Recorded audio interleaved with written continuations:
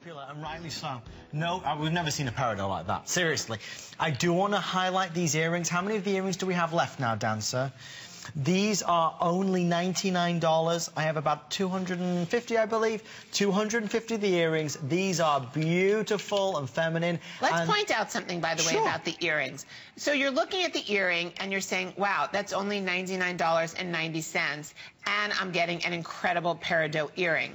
Okay. I'm going to share this with you. Those are all handmade. Those Peridot are lighter than the ring because the larger the Peridot gets, the more deeply saturated the color gets.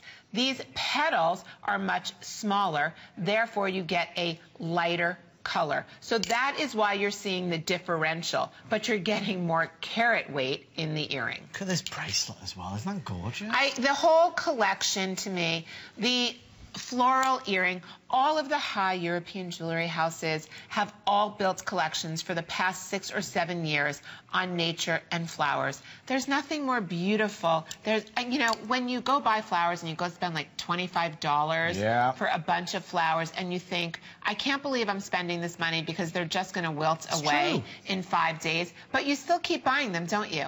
Because fresh flowers are a luxury. There's something that makes us happy, but they're a great luxury because they're not inexpensive.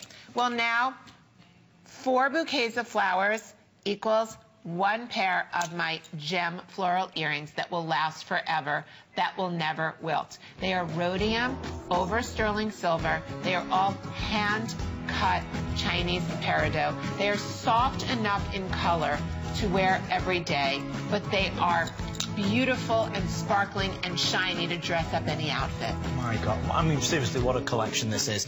The earrings, I have about 120 left with everyone dialing in. Please, please, please, can we spend a moment on this bracelet?